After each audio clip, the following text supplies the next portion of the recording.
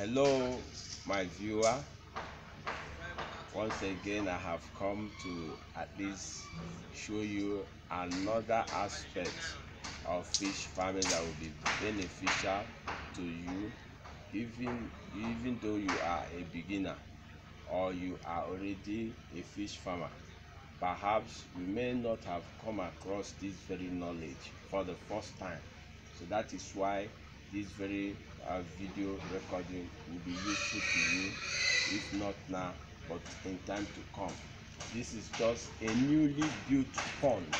Like if you have watched the previous video when I showed you how to treat the concrete pond and how to fertilize it.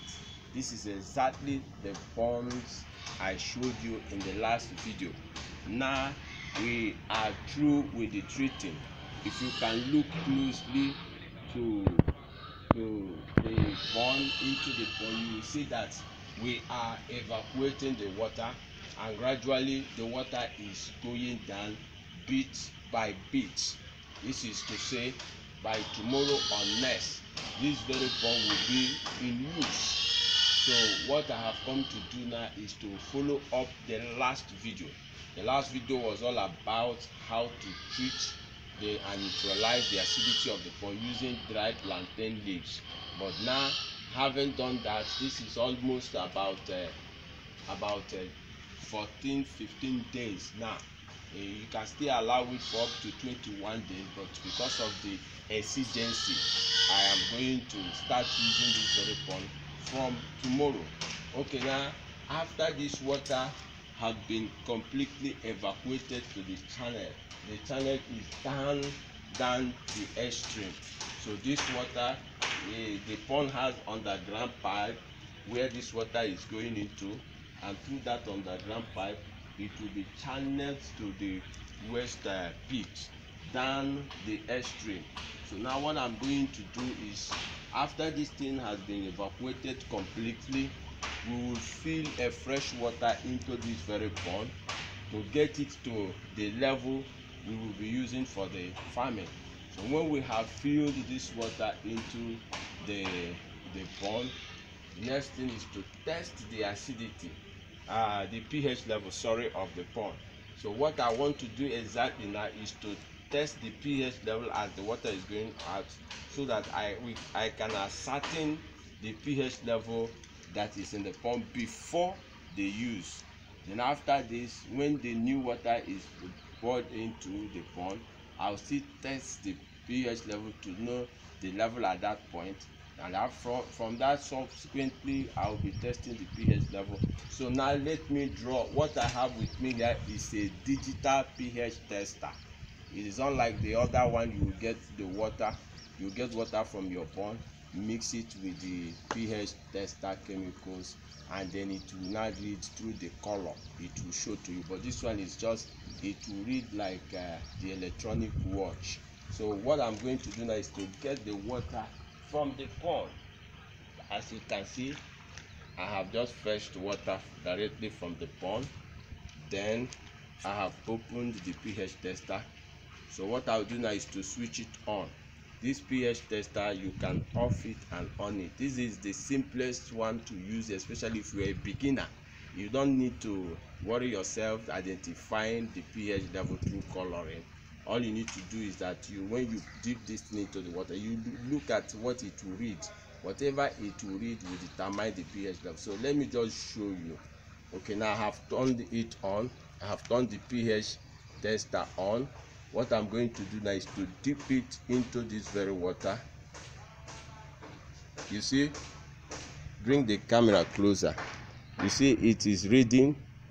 When it gets to a standstill, like now it has come to a standstill, what we have is 8.7. 8.7. That is exactly what we have. Good. So what this thing is showing now is that the pH level of this very pond is alkaline, and the alkaline is not also good for fish farming. If you introduce your fish into this pond right now, the fish will have very serious problem. So this water will be removed completely because the pond does not require alkaline water. So when the fresh water will be put in, we will still test. Of course, let me use this opportunity to make some few explanations. The few explanation I want to make is that when the pH reads from 4.0 to 6.00, that's 6.00, you know that even up to 6.5, you know that the water level is acidic. The pond water is acidic. But when it reads from 7, when it is 7.00, you know that the water level is normal. That is the normal pH level. If it reads from 7.6 up, it has entered alkaline. From 7.6 to 12.00, it is alkaline water. So what your pond needs for your fish to be healthy is water level from 7.00 up to 7.6. But you can still manage 6.5 to 7, but that is not really advisable. But if you can manage to get up to 7.00 to 7.6, you know you have the normal pH level that your fish require to do very, very well. This is how much I will show you at this very moment. Remember, I said after evacuating this water, the dry plantain leaves, all these dry plantain leaves you see, will be removed completely, and whatever waste that will be in this pond will be, everything will be evacuated completely, except the microorganisms. You know, as this water is going down now, the microorganisms will relax in on the walls.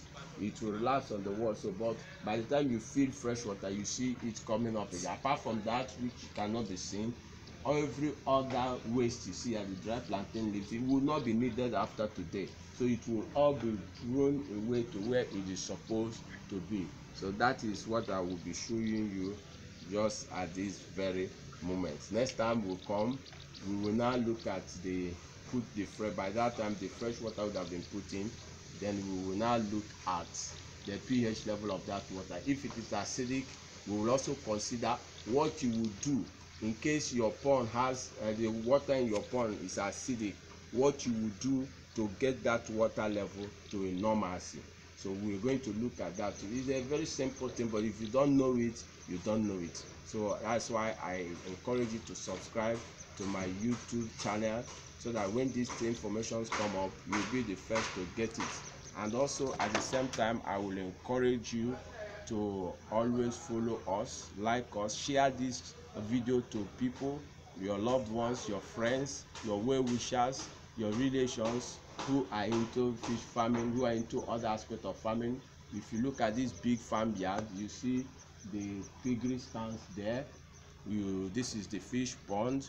We have the grass cutter pen just behind us. We have the snellery also behind us. So with all of these, I want to tell you, from time to time, I will come across your way to give you enlightenment of this nature. Thank you for subscribing to our channel. Thank you for watching. Drop your message if you wish.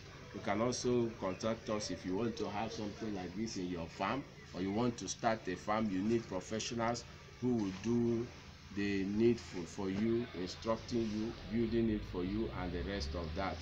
You are free to get across to us. God bless you until I meet you again. Thank you.